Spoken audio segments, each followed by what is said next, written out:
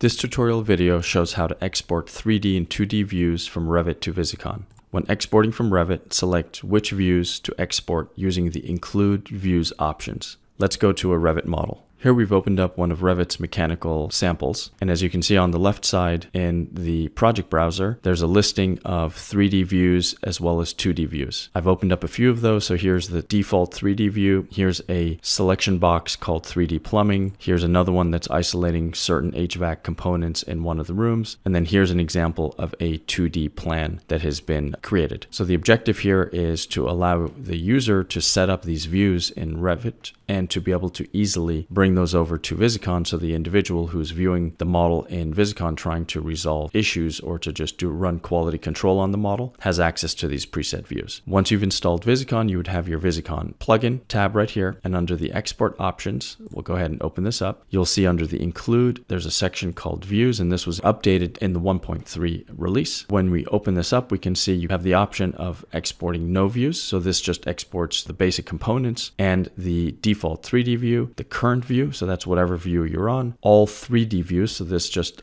isolates it down to the 3D views, all views, so that's 3D and 2D views, or specified views, so that allows you to pull from all predefined views and only select that specific one. So we're going to go ahead and do all views and start the export process. So we've now completed the export process and we're in Visicon. As a quick orientation, here's the main model. If you select any component, you can access all of its properties through the object properties, and you have 3 levels of access to data from Revit components. We'll close that. On the right side under the project browser is how we interact with the model itself. And if we open up here this list of views, we can now see that there's the default 3D view which we're in, but now we also have access to all of the views that we exported. So for example, if we come in here, so this is now one of those section boxes that was defined as a 3D view in Revit. Color coding here is based on component type. I can switch this to material type. I can switch it to color by discipline, color by Revit family. So you have a lot of options to be able to display this information using Visicon's standard colorization modes. We'll stick with the color code by material. And if you want to, say, further isolate some of these components, so we're going to go ahead, select the slab, right click, select similar, category, right click, and do transparent. So here now this is set up almost exactly the same view that you had in Revit. We'll keep going down, and so here we're exploring some of these various views that we have. If we come to some of these floor plans, like let's take this one right here. So this is the floor plan level 1 HVAC plan.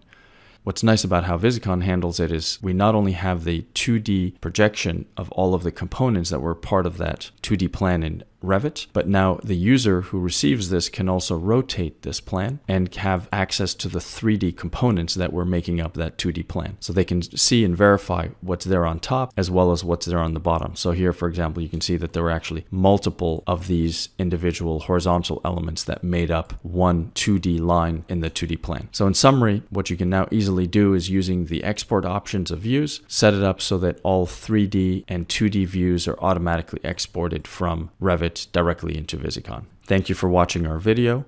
Contact sales@visicon.com to request your free intro version. The capabilities that I just showed you now are part of our free viewer version.